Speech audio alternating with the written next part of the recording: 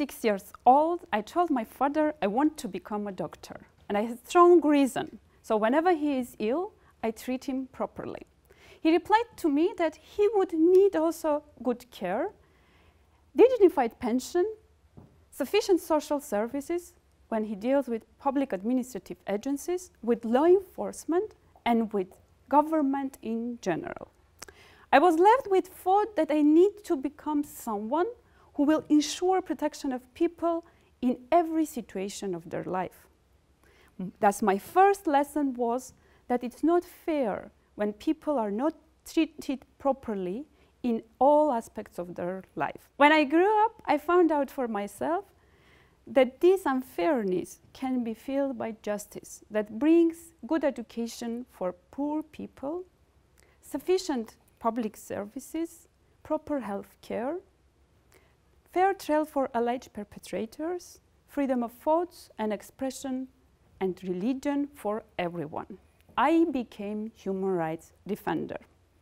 In 2003, I joined to one of the local organizations in my own town in Armenia and was assigned to the staff of 6 people to work on human rights protection. I did not have any mental health issues, but I spent months visiting psychological hospitals in Armenia to ensure that people are getting proper health care and medications. I was never arrested, but spent days in prison defending people and ensuring that due process is respected. I was in police stations preventing torture and inhuman treatment.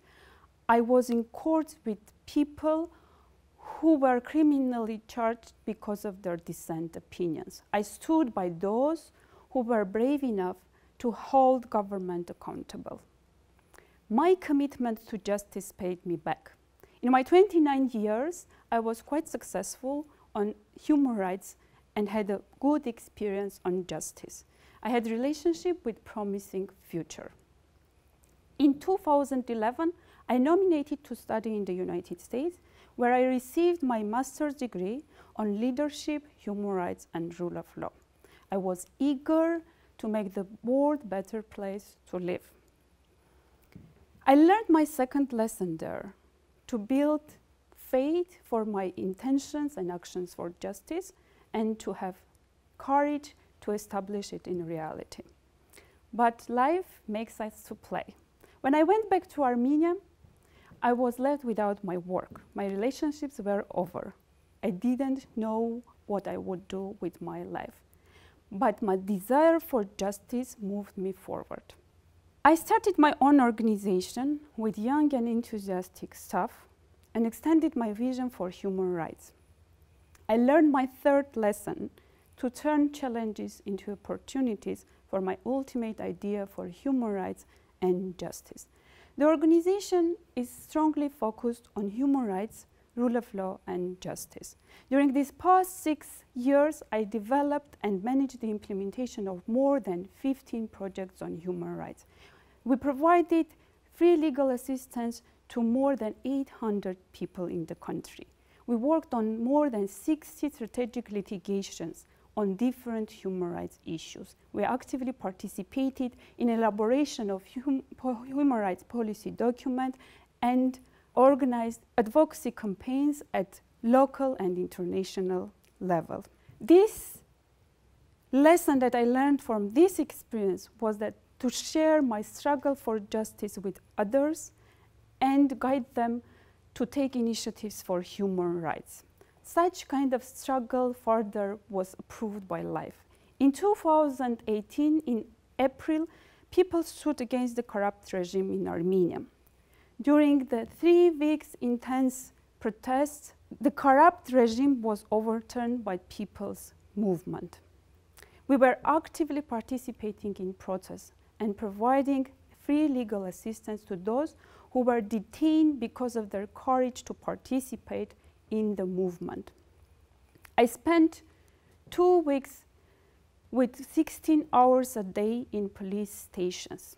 I assist those who were detained there, and I learned my 5th lesson, to express love and compassion for those who demonstrate their courage to establish respect for human rights in a country. When I visited the police station to assist one of the leaders of demonstrations, who was arrested third time during the 6th day, I looked at him and I said, why it could happen to you?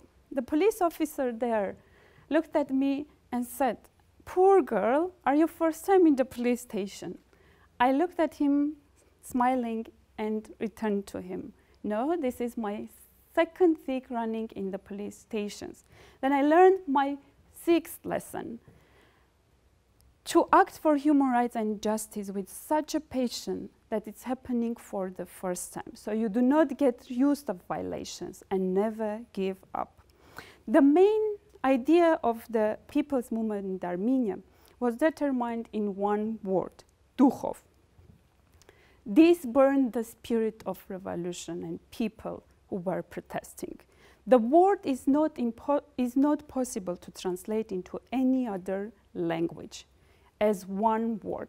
But I find that it easily combines all my lessons that I learned through my experience. I want to pass it over to those who take courage to stand for human rights and justice.